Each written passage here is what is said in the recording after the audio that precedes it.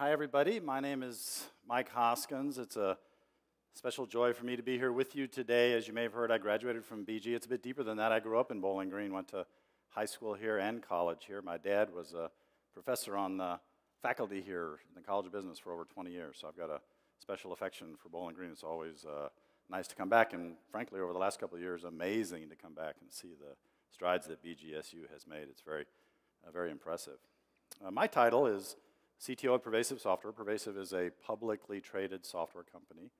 The CTO is the Chief Technology Officer, which, if you're a technologist like I am, is the ideal job in the universe because you get to think a lot about the future, about how Pervasive and other companies can innovate. What are the big trends? Where is the world of computing and software that I play in, but the world at large? If you're a chief technologist, you have to worry about very large multi-year trends. And one of the hottest trends in my industry right now is what we call big data. This is data like you know data, what you store on your computers or what you upload to your Facebook accounts. And today we're gonna take a dive into big data and see how it's going to change your world in ways that you can't even imagine today. So I threw up a quote from Eric Schmidt. Up until recently, Eric was the CEO of Google. Of course, they know a lot about data, probably have the largest server farms in the world. I think I saw the other day that they consume already something like 2 or 3 or 4% of the electricity in the United States just to feed their server farms. It's quite amazing. He knows a lot about data, and this quote is stunning. The people who are in the industry have been caught a bit flat-footed, and the big data revolution has really provoked some angst inside the industry, certainly in the hardware guys, and absolutely in the software industry where I play.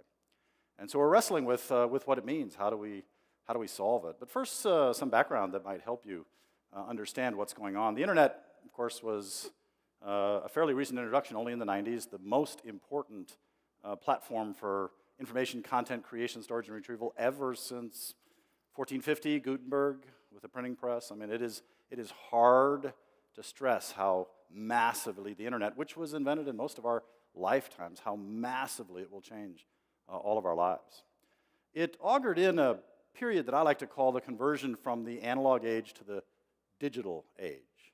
The analog age is what we've lived in for hundreds, even thousands of years. I will tell you a funny story. When I first got to Bowling Green, I was a computer science major for a year, and then I had a funny conversation with my dad one day, and he said, isn't that really good? And I said, you know, Dad, I don't think this computer thing is going anywhere. I'm going to change to the College of Business.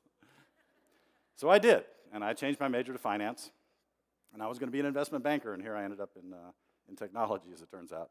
But I was keen about finance, and I was reading the Wall Street Journal every day, and I was going to invest my first $500, so I wanted to make some stock trades. And so how do you make a stock trade? This is 1974.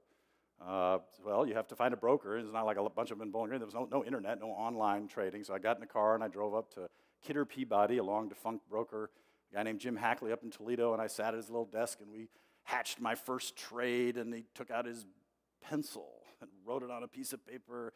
And I can't quite remember, but I think he clipped it onto a zip wire and went zing, and some little guy with a green eye shade over there caught it and started tapping on the Morse code saying, New York, New York, we have an order. I mean, it wasn't quite that primitive, but it was close. Now, I'm a very active trader still, and trading has been revolutionized in just my lifetime. I now click one button on my keyboard, I can buy and sell anything in the world. And you know what? There's no humans between me and the trade. It goes immediately through N layers of software all the way to exchanges. I mean, they have a few for TV open outcry trading exchanges still, but by and large, all trades are now brokered by big computers. In fact, trading volumes on the New York Stock Exchange back then were a few millions of shares a day because humans were doing them, the analog world. We shifted to the digital world, and we now do billions and billions and billions of trades just on the New York Stock Exchange alone, around the world every day, just staggeringly high volumes of digital data events. You know what else is kind of interesting about that? 70% of all trades on the New York Stock Exchange are done by computers, not even by humans anymore. So what's called algorithmic trading, software and algorithms decide what to buy and sell.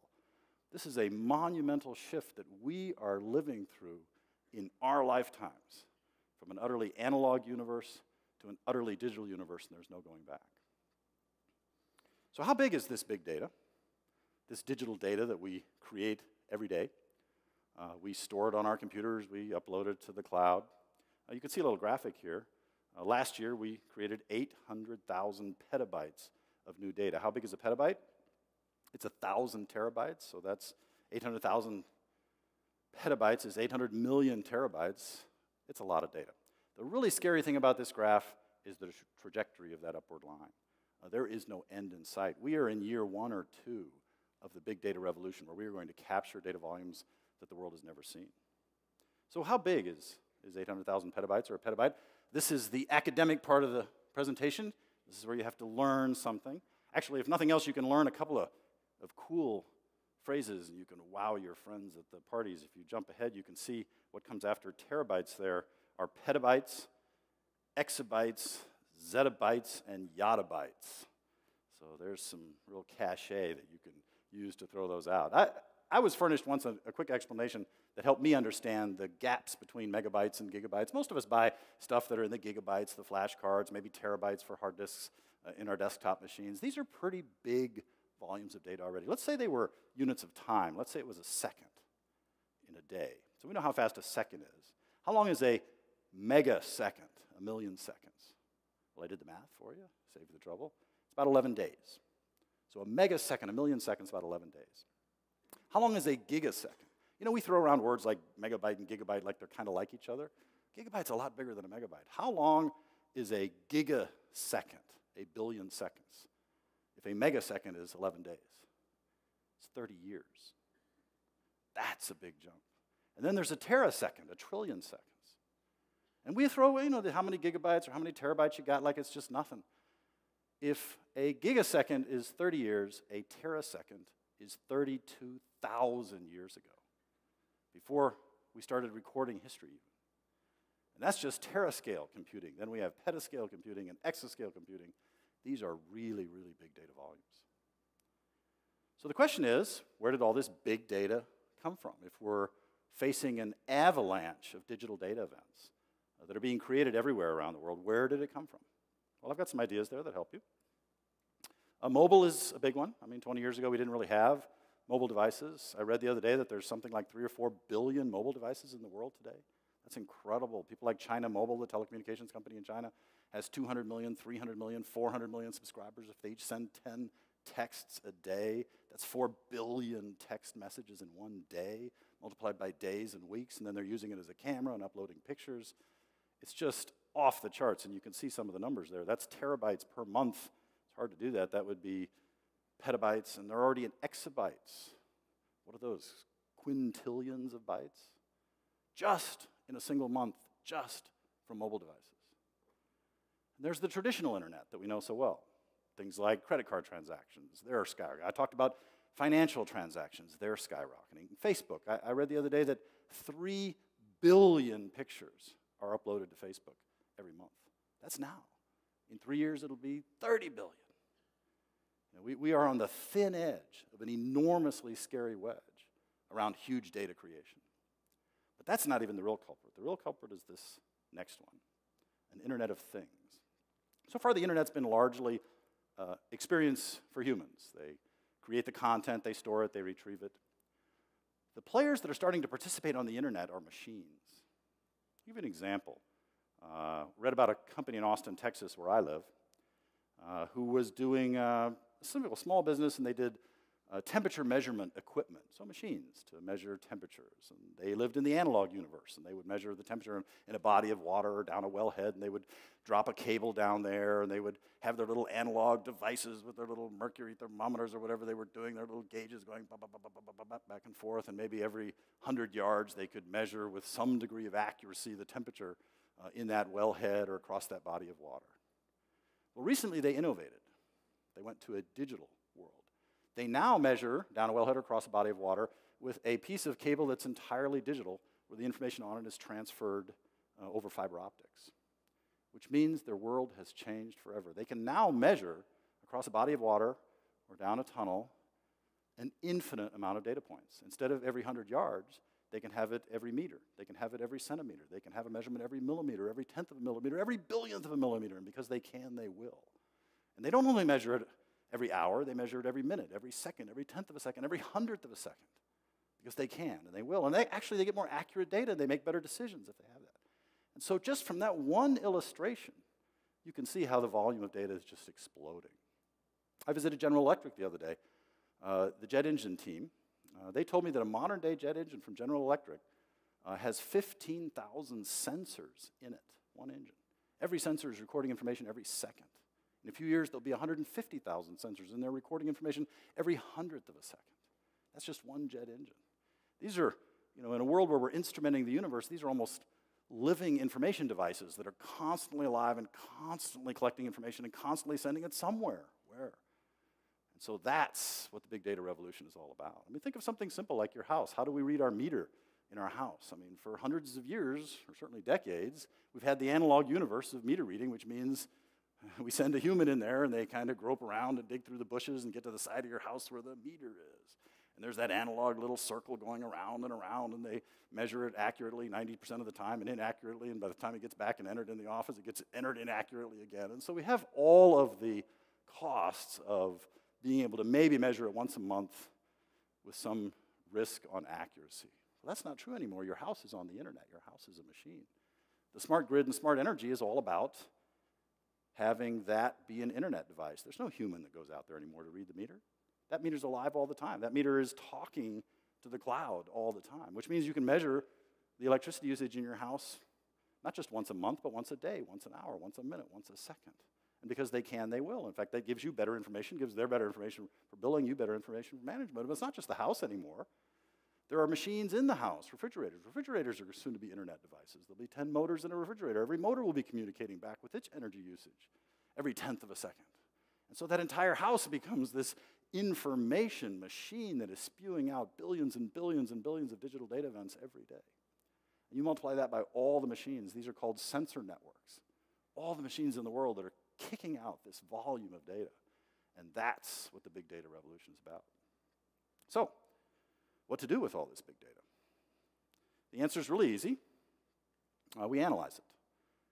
As I said before, we're monitoring the universe in real time. It's almost like we have our finger on the digital pulse of what's going on.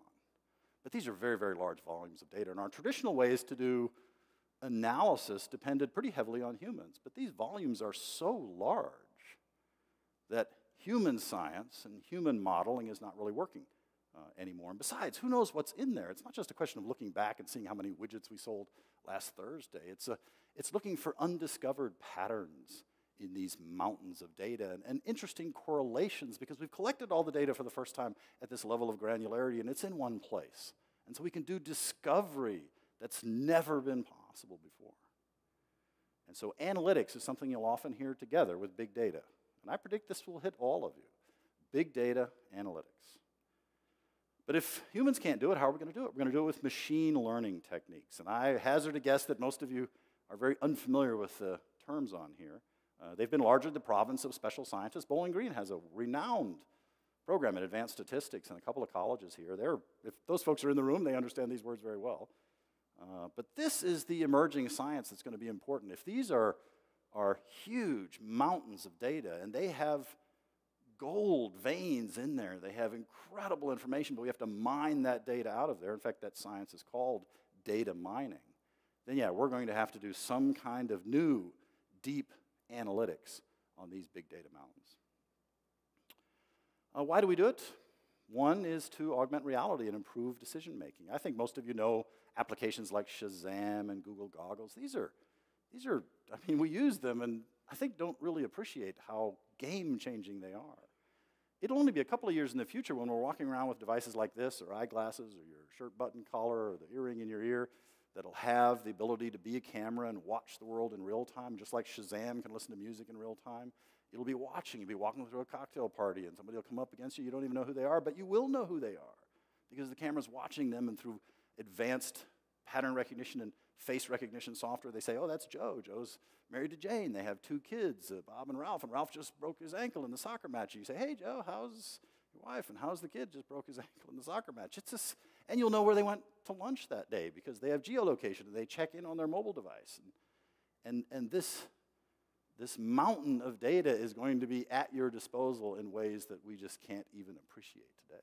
This is called augmented reality, because the traditional analog reality is the one that we inhabit.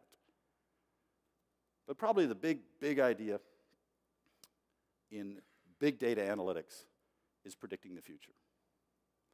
If you really collected all the data, you'd be able to see things that nobody's ever been able to see before. And you'd be able to make predictions about the future. And we know what this space is like. We all have credit scores, the FICO score.